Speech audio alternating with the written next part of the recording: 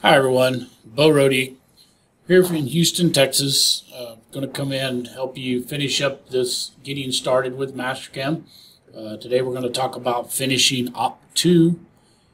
So we'll create us a stock model for the finish of Op 1, and then we'll get into creating our Op 2 setup.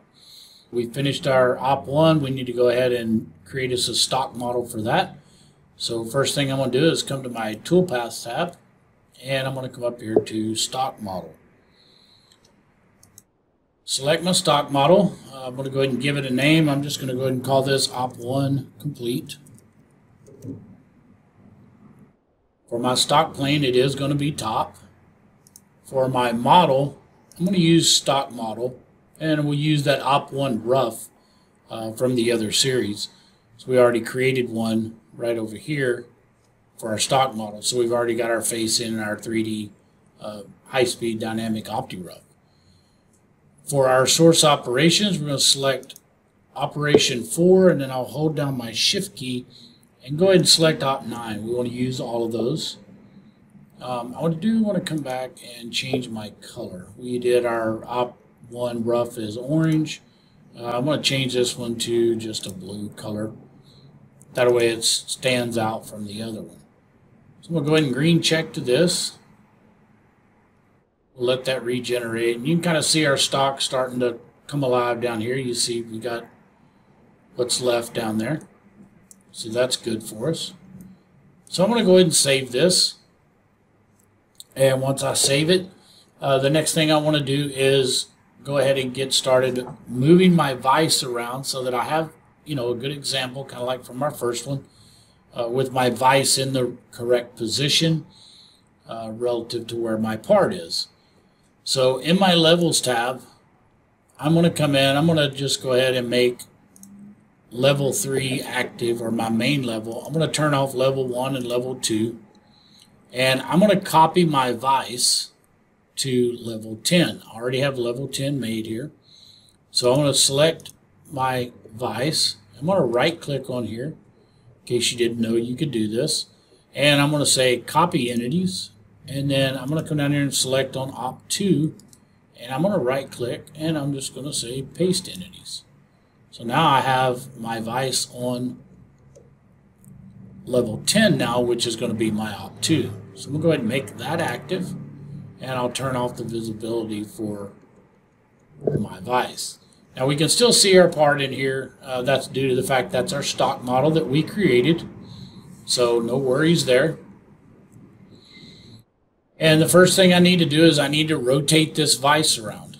So I'm going to come in and I'm just going to window select my whole vise. And I'm going to come up to my transform toolpath, or transform tab. And I'm going to go ahead and go dynamic. So I'm just going to let this snap to my origin right here, and I'll left click, and I'm going to grab my arc. I'm going to just rotate this around my y-axis, and I know I need to rotate that 180, so I'll type in 180, hit enter. It's going to show me the results. I can still change this if I need to, but this is exactly what I wanted, and I'm going to go ahead and hit enter again. So now my vise is in position of the way it needs to be. And I'm going to go ahead and green check to this. Now, my Z is still pointed in the wrong direction for what would be our Op 2. So now I need to go into my planes. And I'm going to go into my planes, and I'm going to go ahead and switch it over to bottom. And I do have an Op 2 bottom down here already, but we're going to create a new one. So eventually we're going to move the top of our WCS is actually going to be at the top of our finished part. So that's where we're kind of headed with this. So I'm going to go ahead and copy this one. I'm just going to right click, and I'm going to come down and say duplicate. And we'll leave this as bottom 1 for now. But I need to get my vise moved up to where my actual part is. So in my levels tab, I'm going to go ahead and turn on my solid part model, and since my vise is still all purple, that's showing that that's the results of my transform. going to come to my Transform tab, and I'm going to go to Dynamic. When I left click on Dynamic, it's saying select the entities to move or copy. I'm going to come over here to my Quick Mask tab. And I don't know how many that is down there, but down there, kind of just a little past middle ways, if you hover over, it says select all result entities. So the results would be my whole vise. And I'm going to go ahead and say in selection. Now I get my dynamic gnomon, and I'm going to start on my back jaw of my vise, and I'm going to come let it snap to the center. Now I know that I'm snapped to the center of that line by the little icon there that shows a line with an X in the center, and I'm just going to left click there. So I need to align this back face of this jaw to the back face of my part. So first I'm going to move my X. That's just easy for me. My part's kind of up out of the way. So I'm going to just left click on, or excuse me, align my Y. Now I can move my vise, and it allows me to move up and just be able to snap to the edge of the part where I want that face to be. So those two faces will now meet up. So I'll left click there. The next thing I need to do is move my Z. So I need to move my part up, and I'm just going to go ahead and grab it for purposes now just to make it easy to that step. So I'm going to left click again on my Z, and I'm going to move this up to where it snaps to that edge, and I'll left click.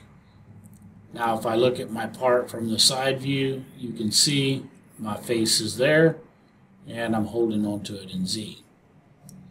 Now all I need to do is move my floating jaw and the floating jaw carrier. So I'm going to blue check and say, yes, I'm done with moving this, but I still want to make selections and changes. So I'm going to come in, just going to select the carrier and the hard jaw, and I'll say in selection. Again, with my gnomon, so to speak, in hand, I'm going to let it snap to the front corner, and I just need to move in Y to this edge, so I'll select the green arrow and let it snap to this edge right here. Now it's moved my floating jaw up to the edge of my part, and that's exactly what I'm looking for. So I'm going to go ahead and green check. Everything's where it should be, and now we can get into adjusting our plane to the top of our part.